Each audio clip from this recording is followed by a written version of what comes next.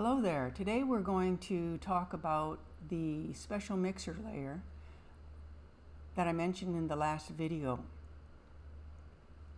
I've actually recorded this video in the past, but it was embedded into longer videos and it took a while to get to the topic. So today we're going to just record a quick video to show you how to build that special mixer layer. I actually have mine in action, and at the end of this video I will provide you that action. You can either build one yourself or you can just download the action that I provided. The beauty of this mixer layer is that you can use it with the mixer brush and keep the sample all layers up here at the top of your toolbar. You can keep that turned off, which helps the performance of your brushes, especially if you're using a machine that doesn't have a lot of RAM in it or an older processor, because the mixer brush really does slow down as you're trying to paint.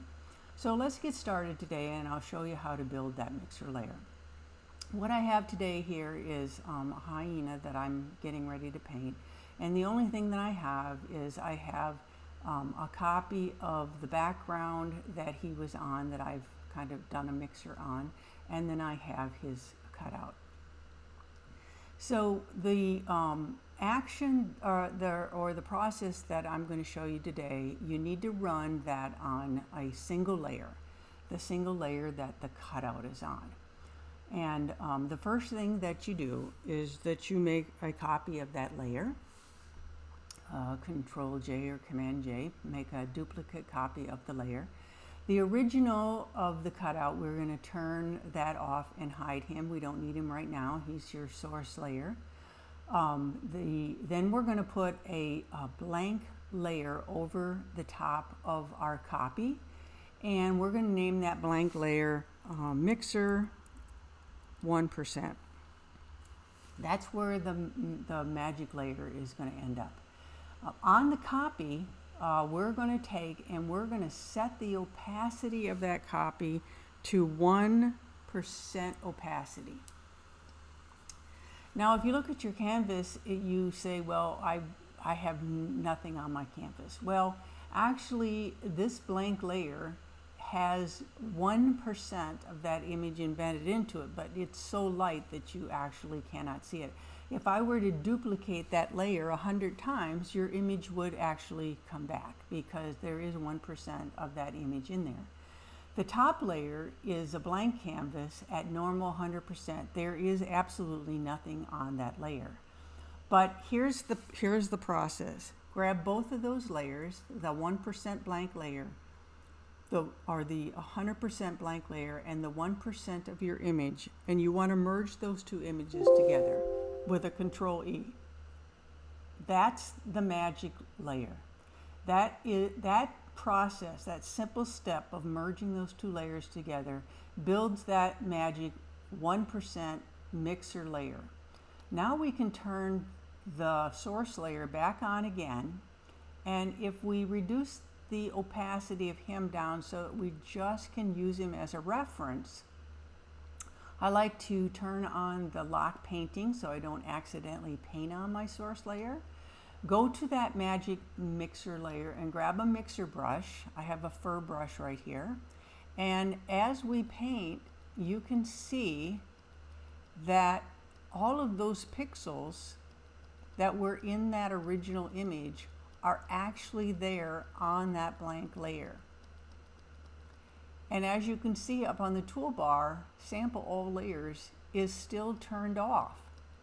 I'm painting on what seems like a totally blank layer.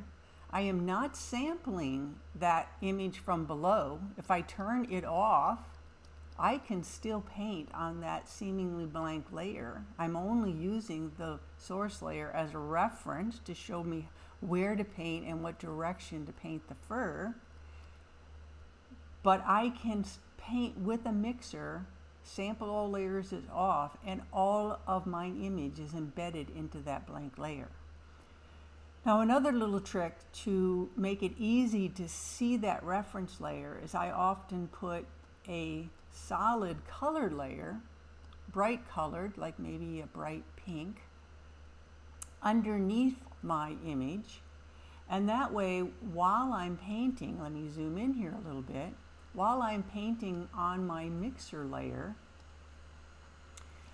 I can very easily tell what I've finished and what still needs to be painted, because I have that tint of that color on my reference or my source layer, and then I don't have to get confused about what have I painted and what have I not painted yet, because I have that bright pink color showing through.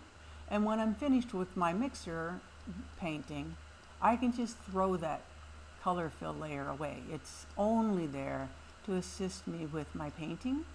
And the beauty of this process is that because I have my sample all layers turned off, I am not going to pick up any of those pink pixels in my painting.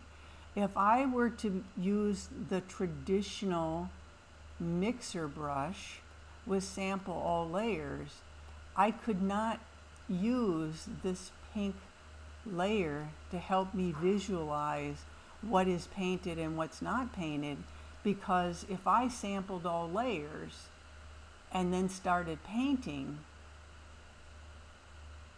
let me demonstrate. If I were to turn on sample all layers and start painting, I would now have, not only would it be extremely slow, as you see right there, how slow the brush goes, I have all this pink now on my palette. So we definitely don't want to, let me back up a few steps. We definitely do not, with this technique, want to turn on sample all layers. With this technique, turn off sample all layers. Your brush will flow through your painting process, and you get the benefit of having this reference layer on to help you visualize your painting. I hope that was helpful.